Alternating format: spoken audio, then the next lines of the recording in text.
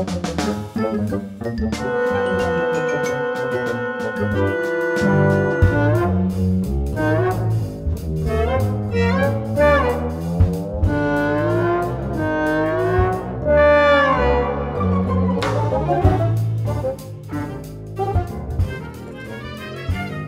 czarodzieje, Mugole też. Dzisiaj jedyna różowa postać z Harry'ego Pottera, czyli Dolores UMBRIDGE. Zaczynam od soczewek, od golenia i od zmiany ubioru, ponieważ będę potrzebował większego obszaru dzisiaj do tego, by tę charakteryzację przeprowadzić.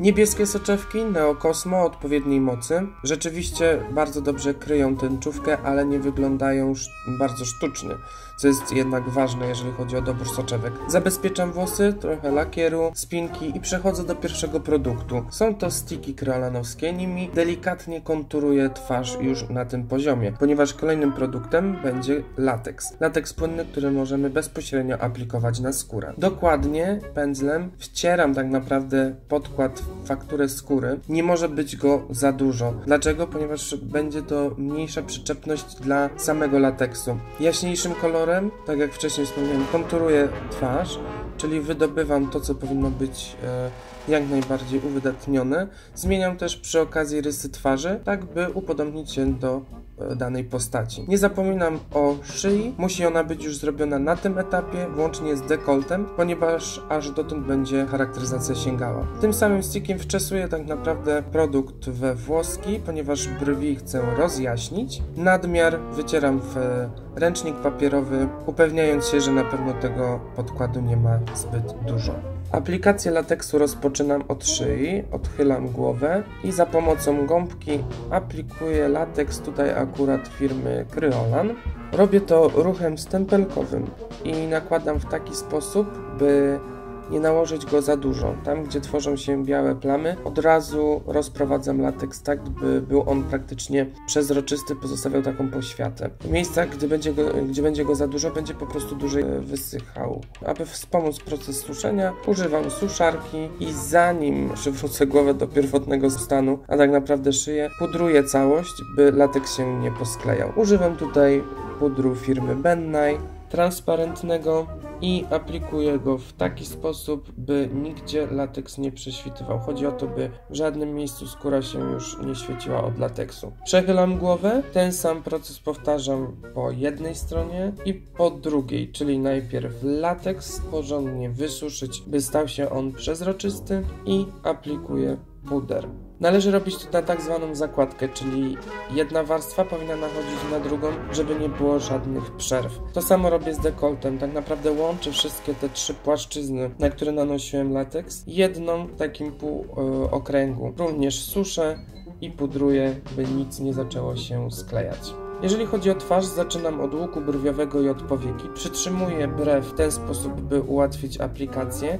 Nie można puścić skóry. Skóra musi być przez ten cały czas napięta, ponieważ inaczej nie uzyska się tego efektu, o który mi chodzi. Staram się również niewiele aplikować lateksu, żeby proces suszenia był krótszy i oczywiście musi być koniecznie puder. Dopiero po przypudrowaniu całości można brew puścić. To samo na drugim oku, ten sam proces i kolejna płaszczyzna. Teraz zależy mi, żeby przy zewnętrznych kącikach oczu powstały tak zwane kurze łapki. Jeżeli zaczynacie dopiero przygodę z lateksem, to dobrze byłoby, gdyby najpierw ktoś Wam tym pomógł, ponieważ jedna osoba trzyma skórę, druga osoba aplikuje lateks, suszy go i pudruje.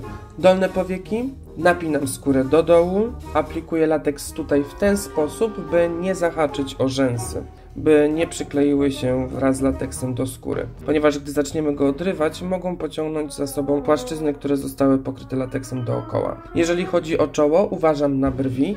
Czoło jest niestety takim miejscem, gdzie też marszczki nie muszą się koniecznie zrobić, ponieważ na czole skóry tak naprawdę dużo nie ma, więc nie ma co napinać. Jeżeli chodzi o przestrzeń pomiędzy brwiami, tutaj już jest inna historia, można rzeczywiście zrobić niezłe zmarszczki i przechodzę do kości policzkowych, linii linii żuchwy, tam gdzie nie udało się zaaplikować lateksu, czyli po prostu na tak zwanych łączeniach, aplikuję go już bez napinania, tak by cała twarz była pokryta lateksem. Nabieram powietrza w usta i aplikuję lateks na policzki. Najlepiej zrobić to za jednym razem, jeden i drugi policzek. Oczywiście wysuszyć i przypudrować i dopiero wtedy wypuścić powietrze. Wtedy zmarszczki nie będą zbyt głębokie, ale będą widoczne i faktura skóry na pewno będzie taka, jak sobie wymarzyliśmy. Najmniej przyjemny jest nos. Raz, że lateks ma specyficzny zapach. Dwa, by zmarszczki przy nosie wyszły, a szczególnie przy tak zwanych bruzdach nosowych, nos po prostu trzeba odgiąć. Sam nos, tak jak i czoło, nie marszczy się najlepiej z tego względu, że tam po prostu zmarszczki nie występują. Okolica wokół ust również musi zostać pokryta lateksem. Aplikuję go również na wargi. Dzięki temu wargi troszeczkę pomniejsze. Aplikuję lateks na brodę i na łuk kupidyna i w tym momencie cała twarz jest pokryta lateksem. Nie każdy podkład nadaje się, by nakładać go na lateks. Ja wybrałem akurat podkład Kat Von D. Sprawdził mi się już wcześniej, dlatego nie boję się go teraz również nałożyć na lateks. Nakładam go suchą gąbką, w żadnym wypadku nie na mokro. Bardzo dokładnie dociskam podkład do faktury, która powstała po nałożeniu lateksu. Delikatnie aplikuję go również na szyję i przechodzę do malowania oczu. Nakładam bardzo niewielką warstwę korektora Make Up Forever Ultra HD. Jest dość delikatny, więc na pewno nie uszkodzi lateksu na powiekach. Wklepuję go opuszkiem palca i najlepiej w ten sposób jest to robić. Oczywiście, by nie zaczął zjeżdżać w sumie nowe załamania, czyli w nowe zmarszczki, zabezpieczam go cielistym cieniem. Kolejny będzie to brąz, w którym delikatnie zaznaczę załamanie powieki. Zmieniam również kształt powieki. Kolejny to oczywiście róż. Róż, który aplikuję na środek powieki i delikatnie go rozcieram. Ten makijaż musi być naprawdę bardzo delikatny, ponieważ sama Umbridge, przynajmniej ta filmowa, nie miała jakiegoś specjalnego makijażu. Zalotką podkręcam rzęsy, ponieważ dzisiaj nie będę przyklejał sztucznych, podmaluję tylko swoje, ale zanim to zrobię, maluję jeszcze delikatną, cienką kreskę eyelinerem. Kat Von D Tattoo Eyeliner. Z tego względu, że naprawdę pędzelek jest bardzo cienki, ta kreska nie będzie przesadzona, nie wyciągam jej na zewnątrz, ona ma tylko i wyłącznie zagęścić linię rzęs i podkreślić oko. Wybieram ciemniejszy cień i robię dodatkową rozmytą kreskę przy linii z eyelinera. Powracam jeszcze na chwilę do brązowego cienia i poprawiam załamanie powieki. Rzęsy maluję maskarą Noir Interdit Givenchy. Ma specyficzną szczoteczkę, ponieważ można ją złamać i tuszować, wypychając ją od dołu. Ja natomiast wolę klasycznie. Jednak rzęsy są bardzo dobrze rozdzielone, ponieważ szczoteczka jest silikonowa i ma bardzo dużo włosków. Cieniem, którym robiłem delikatną kreskę nad kreską eyelinera, zaznaczam zewnętrzny kącik oka. Natomiast linię wodną maluję beżową kredką Dior Show Dior. Kredka jest idealna, ponieważ bardzo długo utrzymuje się w linii wodnej, nawet jeżeli delikatnie łzawią nam oczy. Dolne rzęsy również maluję maskarą Noir Interdit. Wypełniam dodatkowo brwi tym samym cieniem, którym malowałem powieki.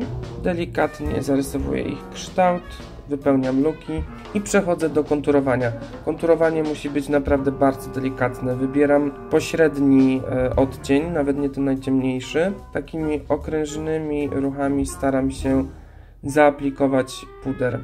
Trzeba naprawdę uważać, ponieważ lateks specyficznie przyjmuje suche produkty i mogą powstać bardzo łatwo plamy. By tego uniknąć, należy stopniowo, jeszcze bardziej ostrożnie niż przy normalnym konturowaniu, zabrać się po prostu za ten proces.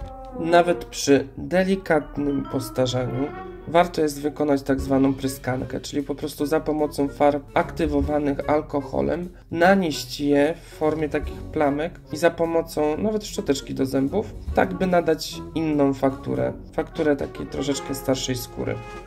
Po tym procesie pora na usta. Oczywiście zaczynam od konturówki, którą nakładam na całą powierzchnię ust. Wybrałem konturówkę z firmy NYX. Zaznaczam nowy kontur ust, odrobinę mniejszy niż ten, który ja mam, i wypełniam pomadkami. Łączę po prostu dwa kolory, dwa odcienie, które wydają mi się bardzo odpowiednie, ponieważ te usta muszą być wyraźne, ale nie przesadzone. Jeżeli chodzi o róż, nie jest to mój ulubiony kolor, jeżeli chodzi o moją osobę. Dlatego w ogóle cała stylizacja była dla mnie dość takim przełamaniem się co do tego koloru, ponieważ tutaj praktycznie wszystko jest różowe. Pomagam sobie jeszcze pędzelkiem. Koniecznie musi być delikatny róż na policzkach. I tutaj również łączę dwa tak naprawdę cienie do oczu firmy KRYOLAN. Łączę dwa kolory i aplikuję je na policzki. Dopełnienie charakteryzacji, czyli peruka, została kupiona na AliExpress, ale była o wiele bardziej długa. Ściąłem ją, wystylizowałem po swojemu. Doczepiłem dwa blond loczki, które są charakterystyczne, jeżeli chodzi o filmową postać UMBRIDGE. Dotkałem również ręcznie pojedyncze, jaśniejsze włosy, by peruka wyglądała bardziej naturalnie. Przyklejam ją na klej z KRYOLANu ProSite, który jest również w takich mniejszych opakowaniach. Wcześniej pokazywałem Wam jego większą wersję w szklanej butelce. Kostium, bez którego postać by nie istniała, uszyty został przez mojego kolegę. Razem zrobiliśmy m.in. futerko, ponieważ tak naprawdę były to frędzle. Buty. Rozmiar 44 nie jest wcale tak łatwo dostać. Buty były czarne, ale przemalowałem je na różowo. Oczywiście paznokcie. Tutaj również zmieszałem dwa kolory. Woreczek z kotem. Przynajmniej tutaj jest jeden kot. Różdżka, która została ręcznie wykonana. Na dole znajdziecie fanpage, gdzie możecie się po takie zgłosić.